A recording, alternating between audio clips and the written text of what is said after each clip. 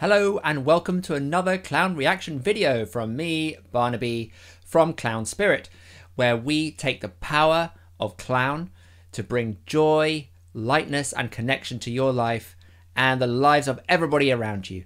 So if you haven't hit subscribe already, please do so now. Subscribe to the channel and also hit that notification button, the little bell that comes up after you hit subscribe, so that we can let you know whenever there's a new clown video that comes up. And every week I do clownversations with leaders from the clown world every Thursday, 9 AM Pacific time, 12 PM Eastern, 5 PM in the UK, depending where you are. But every week I interview another amazing clown artist, teacher, performer from around the world. And yeah, you can join in, you can watch those. They're broadcast live on YouTube. And if you are a subscriber, you will get automatically notified about those every single week.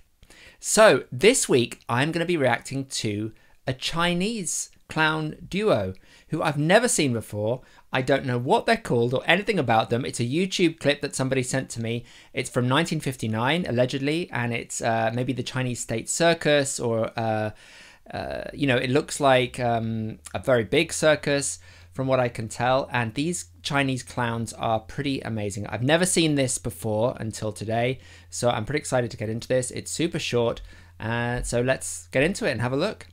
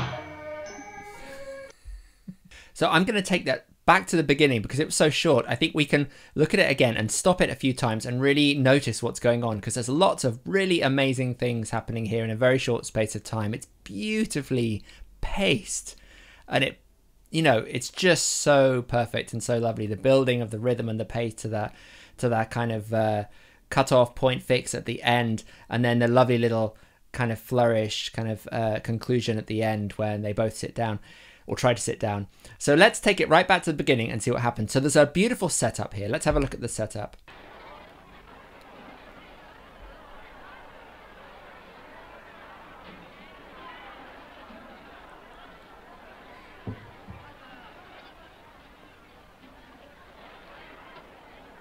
So we can see here that you know, the clown establishes himself as the kind of inappropriate one, right? They set up a chair right in front of an audience member, ostensibly to watch the action, but the audience member gets up and asks them to move. Maybe that's a plant or not, who knows? But it's just kind of establishing there that they're a clown, that they're a comic performer, they do things wrong, and we all know where we are with that.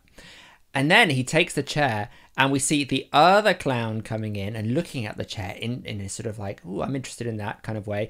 And then we come back to the first. Obviously, the audience would be seeing this all at once, but we just kind of cutting back and forth. We see the blue clown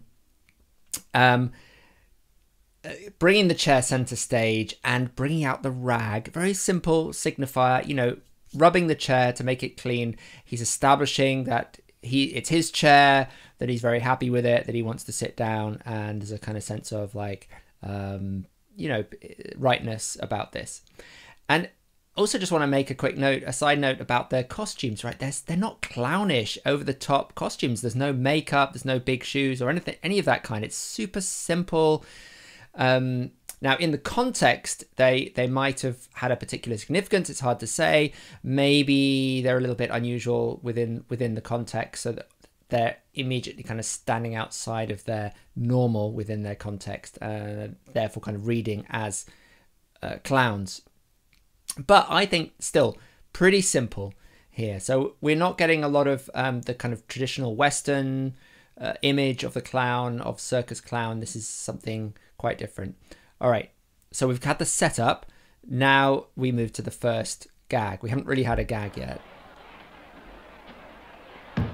Now, gag number one, very, very simple. Okay, but it sets up in motion the whole thing. It's basically, it's all a sequence of the same thing done in more complex ways. One clown pulls the chair out from underneath the other one, literally, and the blue clown, it's usually the blue clown who seems to be the idiot out of the two. If there is one, it's a bit lower status. He ends on the floor and kind of looks surprised and shocked at the other one, a little bit wronged. And the red clown is kind of looking happy and satisfied with himself. Again, very simple but very important. The way he sits down with his legs folded and just like a now the blue clown sits down. So the blue clown kicks the red clown off. Let's just watch this. Pushes him off with the leg and sits down, and he thinks he's won.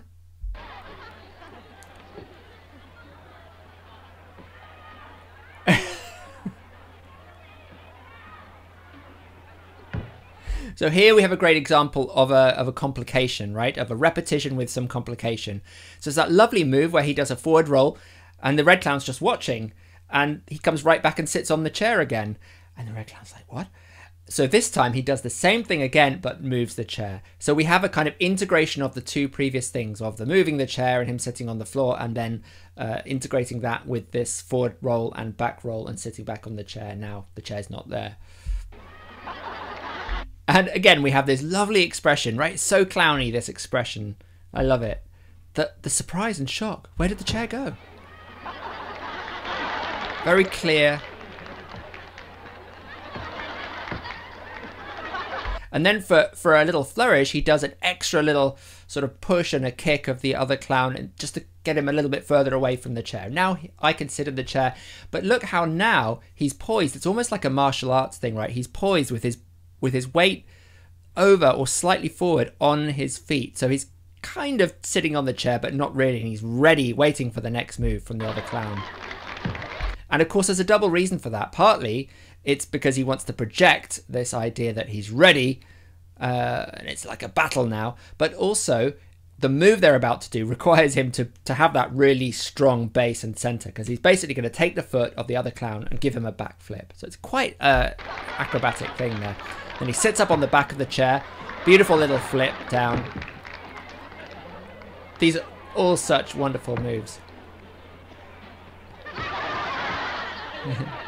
And in a way, what they're playing at is finding the moves to get the other person off the chair in a way that is kind of a little bit awkward or embarrassing for the other one. So when he picks up the blue clown picks up the red clown's foot and pulls him, then there's this little hop, hop, hop, hop, hop, hop, hop, which kind of is almost like an embarrassing sort of position to be put in, and he plays that as such.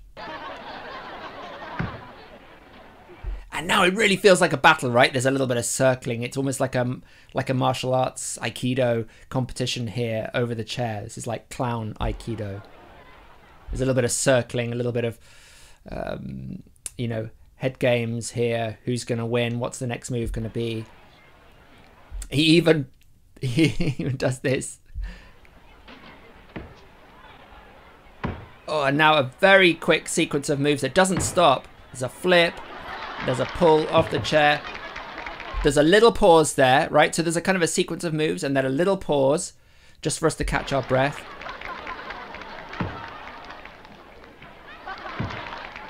And now it doesn't stop till the end. It's a non-stop sequence which builds and gets faster. We think each one has won, and then it turns out he hasn't, over and over and over again.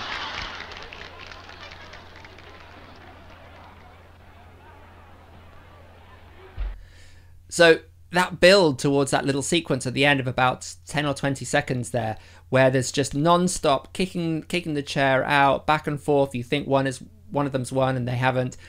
And then it ends beautifully timed with the two of them sitting on their butts right there with the legs stuck out in a sort of full stop moment. They look at each other, they go and get the chair and come back. And you can feel that there's kind of a denouement, a kind of conclusion that has to happen. They both try and sit down, and then one of them has the idea, let's split it in half.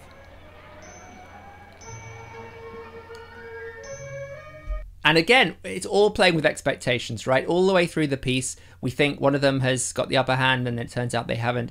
Now, it seems as though the two of them have agreed agreed to share the chair, right? But then as the final twist in the tale, somebody else comes and pulls the chair away. And so this is very interesting, because what's happening here, right, is that the clowns right at the end ideologically are, in a way, we're being told that both the clowns need to be punished. There's a sense of this is not right behavior. So we can enjoy it for a while, but then we're told very clearly at the end that this is not how we should be. This is silly. This is childish. When the other performer comes on and takes the chair away, and they both end up kind of flat on their asses, losing, if you like. So neither of them wins in the end. So take what you want from that. I hope that was interesting to you. It certainly was for me. It's such a neat and clean piece of work. It's really, really fun to watch. Thank you so much for being here for another clown reaction video. If you enjoyed it, please give it a like, share it with a friend, but most importantly, subscribe to the channel and hit the notification button so that you can always be in touch with us as we produce new videos. Thank you so much. Have a great day and keep clowning.